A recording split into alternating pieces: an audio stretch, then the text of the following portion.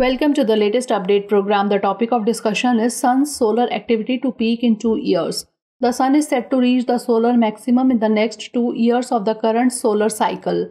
This has led to heightened interest in the potential impact of it on the Earth among scientists.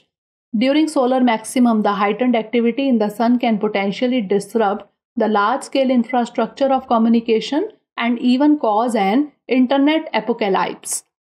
Now let's discuss what is solar maximum. It is a period of time during which the Sun experiences peak solar activity and its magnetic field reaches its strongest and most disordered dynamic point.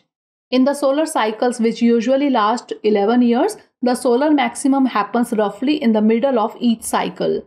The increased solar activity during this period can cause large-scale solar storms, eruptions and flares, which in turn can have devastating impacts on the Earth.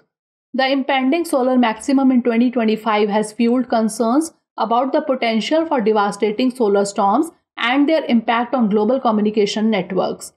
While uncertainties and misinformation abound, experts emphasize the need to acknowledge the risk and adequately prepare for potential disruptions that could lead to significant economic consequences.